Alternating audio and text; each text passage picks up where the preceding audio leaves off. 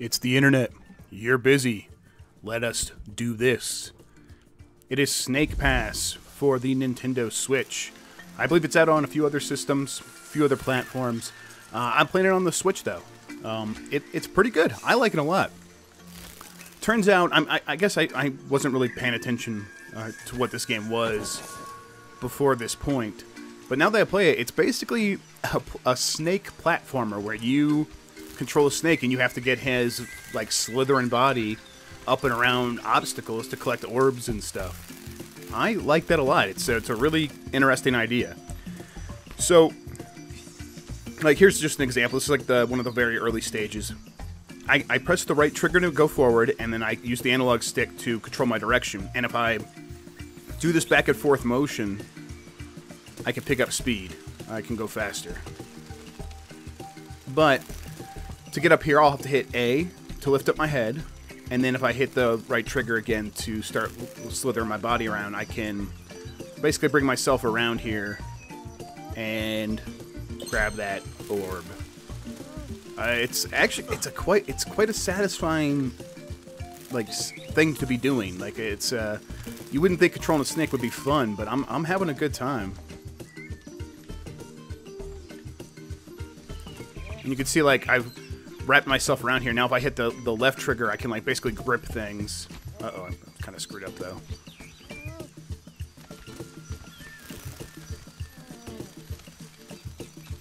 There we go. I like this game a lot. It's very neat. It's different. It's got its own play style, while also looking pretty decent. It's an Unreal Engine game on the Switch, which you wouldn't think would necessarily look great, and it does, but it also doesn't. I think maybe you could see, I could definitely see that it's got sort of a lower resolution look. Like everything's got a bit of a jagged edges around the sides. There's some aliasing, and I'm not sure what that's about. If that's a just a factor of the way I'm playing it. I'm capturing it right now on my computer. Maybe I'm just seeing extra ones. But when I play it in handheld mode, I definitely notice some jagged edges. Lots of them. It almost looks like, and I mean, don't take this like as gospel, because I don't know if this is exactly the truth, but it almost looks like it's running in 540p in handheld mode. Just looks very low resolution. Now it's still artistically and colorfully, and you know, all that stuff like looks wonderful still. It's just not a technical powerhouse in terms of what it ends up looking like on the Switch, at least. Now, is that bothering me? It's really not. Like I said, I'm still having a ton of fun with the game. I really like the basic idea of the gameplay, where you are, you know, just taking the snake around these levels and looking for basic obstacles. So, let's see here. So as you can see, there's a bunch of like empty spaces for orbs in the middle. Up top, there's like 3 stones, magic stones, you have to get on each level. And I think that's how you beat the levels. And on the bottom there are 5 coins, and those coins are hard to get. I've died a couple times actually trying to get certain coins, and I'll show you how that happens, because I'm sure I'll die again, and that's actually pretty frustrating, because you have to start the whole level over unless you get a checkpoint. These checkpoints are hard to come by. Like, well, there's one right there. Cool, so now we'll be good for a little bit. So I'm going to try to beat this level on my first go, but we'll see. In terms of the checkpoint, I think you can keep going back to it over and over again. So you don't necessarily have to fail. But here, let's okay, well, you know what? Let's try it out. And actually, I need to. I wonder. It's not saving this option for me. All right. So if you look down, I think this is an empty, bottomless cavern. But I think I can have my bird friend hold my tail, and I could try to get over here and avoid it. But if I fall, then we'll see.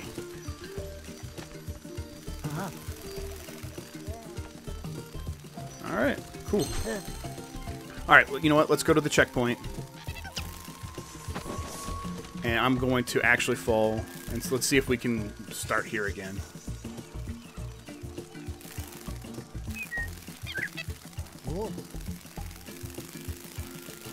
And this is how I've died most times. It's just falling off the map. Okay, yeah, I think that we didn't lose any progress there. Okay, so what I need to do is I just need to come back to this checkpoint before I try anything dumb. Uh-oh. Village creatures. Of course, Snicky can go in water. There's not a lot else happening here. It's just, I'm just very satisfied with the gameplay. It's just a really neat idea to be controlling a snake and to have, like, this much control over it.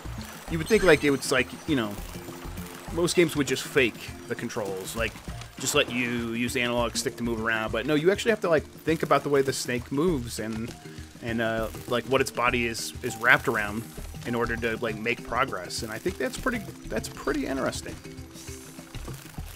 Trying to... There we go. So you can see that green stone over there. I think there's the purple one right there, and the yellow one's kind of over there in the background. We'll collect those as we're also collecting the rest of the orbs.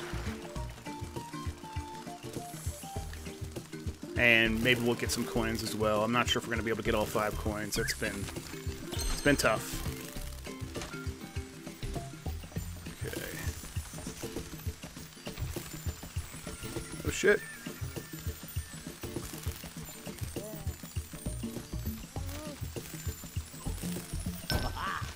All right. And we're going to do a snake jump right here.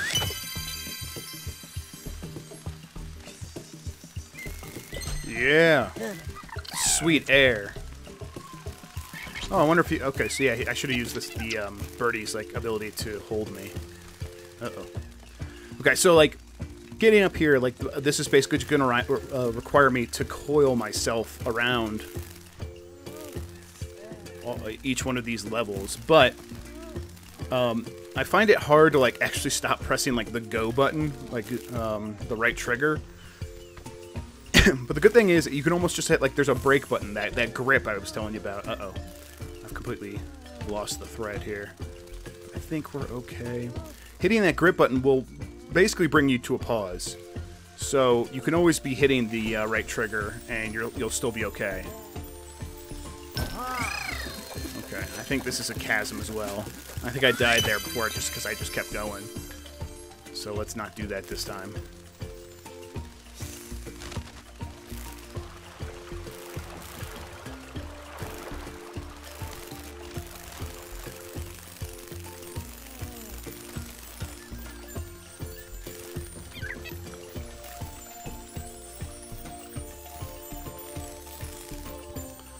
Try to wrap around, get up here. You can't stop me.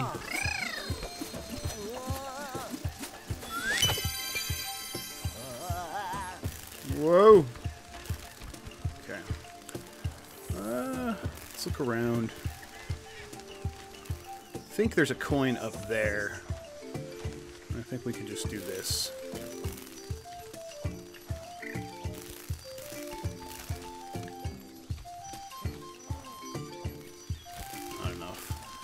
You do also have to control the camera. It's not like an automatic camera, but I'm okay with that most of the time.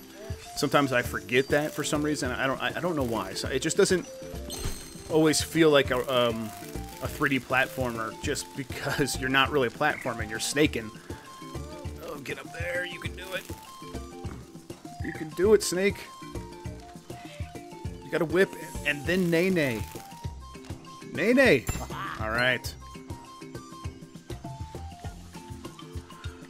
Okay, so I think there's a coin down there in the chasm, and I think what we're going to do is we're going to go save real quick. We're going to go to this checkpoint, and I'm going to come back, and we're going to just keep going until I can figure out how to do this coin. You guys will see what I mean here in a second.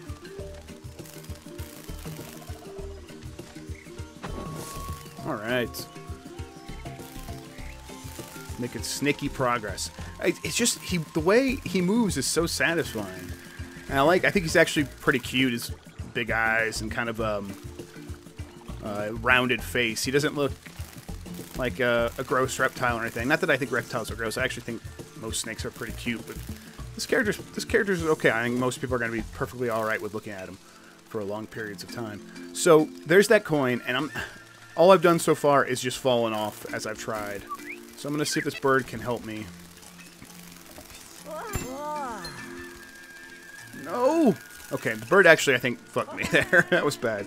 Because I was trying to wrap my tail around, and he was holding it up, and that was a problem. Okay, so let's try again. This time, bird's not going to hold me.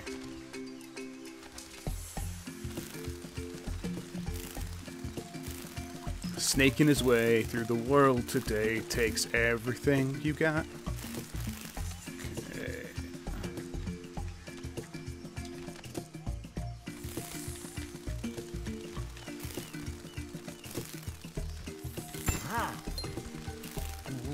No! Man, it's frustrating.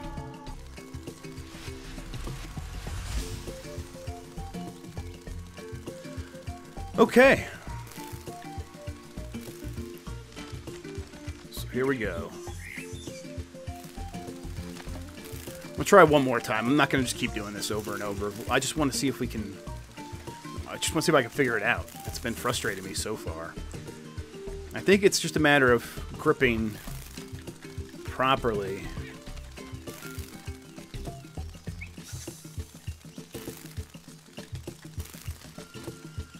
No! Hold my tail. God damn it, bird. Okay, I'm not going to keep doing that. Let's just keep going. Let's get everything else.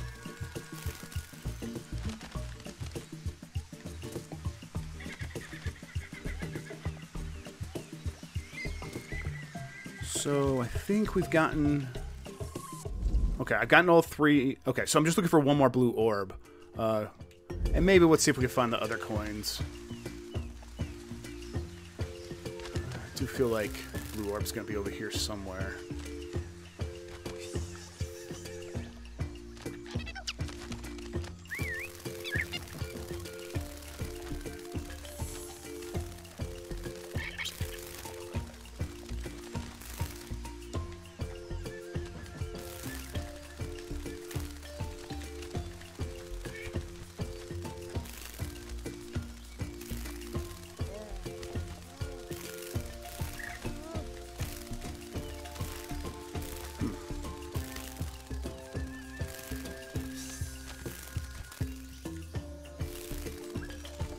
Maybe if I coil around twice, that'll give me more chance to grip.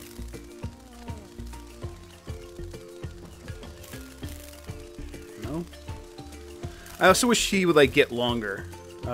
Like having, like, a long snake. Almost like the game snake.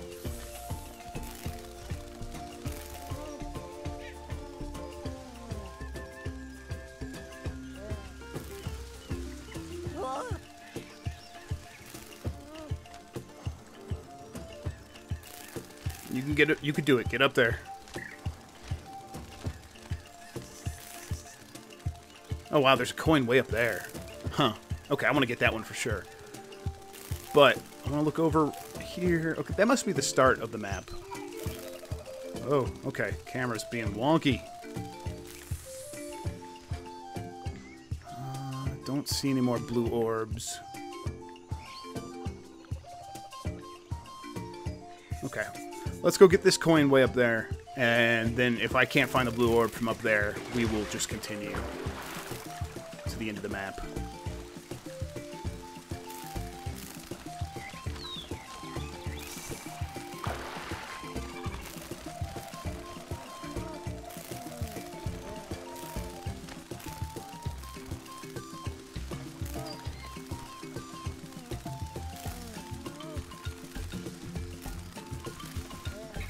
Yeah, see, this is great. I love this.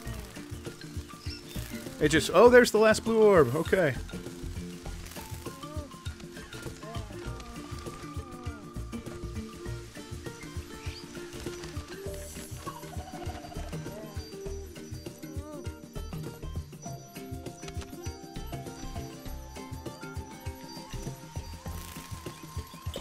Okay. Great. So now, let's get this coin. And we won't worry about that. The rest of them. This will be it.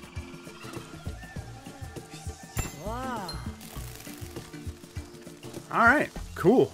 So now we just got those like glowing streaks of light over there. That's where we're headed.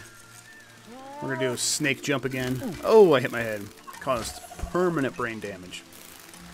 CTE. Alright.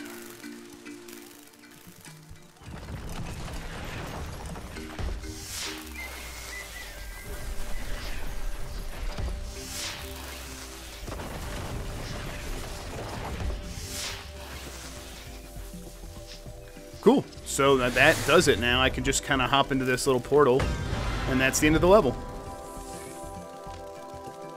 And that's Snake Pass. Uh-oh.